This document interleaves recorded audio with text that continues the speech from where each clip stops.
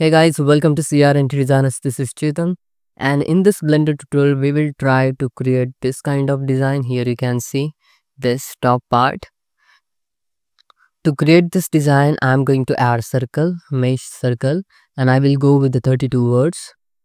Go to the edit mode, select all these words and press F to fill the gap, and then use the insert operation like this, in this way. After that I am going to select these words like this, and then I will move these words along the z-axis in this way.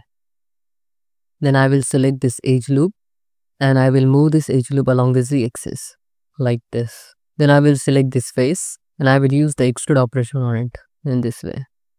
Then the next thing which I'm going to do, it's pretty simple. Then select this word and S, X, scale it along the x-axis like this. Okay. Now you need to select everything and rotate it into 22.5 degree angle in this way. And then select everything, mesh, symmetrize. Take the symmetry. Then one more time rotate it in 22.5 degree angle. And then select everything, mesh, symmetrize. Okay, so you will get this kind of design. You can turn on the wireframe here. Then you can select this face, and this face and delete it. Select this face also. Then select all these faces, increase the selection with the Ctrl plus and delete these faces. So you will get this kind of design. Then I am going to add one loop cut at here like this. And I will use the edge slide, double tap G. Then select everything, mesh, symmetrize. And then you can select these words and connect them like this. And you can add one loop cut at here, You can select these words and press M, merge at last. And just select these words also and connect to this in this way. Now you can see I'm getting this kind of design. Then go to the edit mode, select everything and extrude along the normal like this. Now you can see I'm facing little difficulty.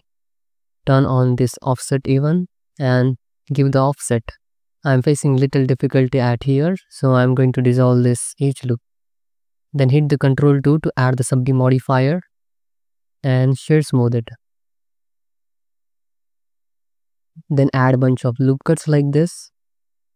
And then select this face loop with the shortest path selection and delete it.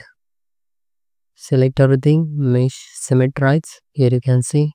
You can select these faces and you can delete these faces. Then you can select everything and shift T to duplicate it and rotate it into 45 degree angle. Then select everything, press M, merge by distance.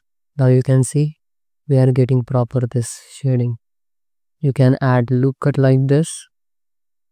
So you can get pretty hardness at there. Then select everything, shift T to duplicate it and rotate it into 90 degree angle and complete this circle. Then select everything, press M and merge by distance.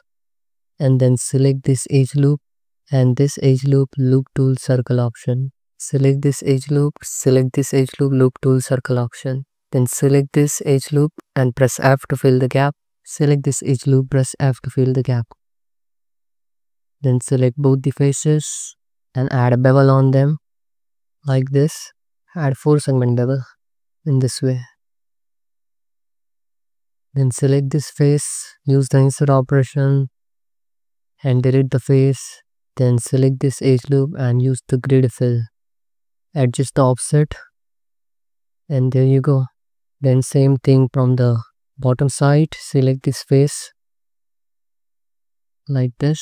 Then select this edge loop and select this edge loop and add a bevel on it in this way.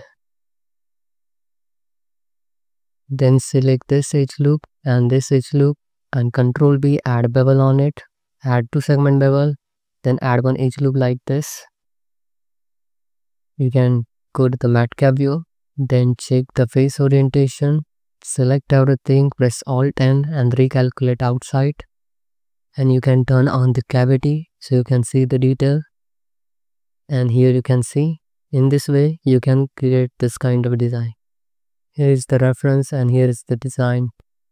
You will get the remaining modeling part of this vintage Latin on the CG Voice YouTube channel. So that's it for today. Thanks for watching. If you like this tutorial, then hit that like button and subscribe our YouTube channel. Bye bye. See you next video. Take care.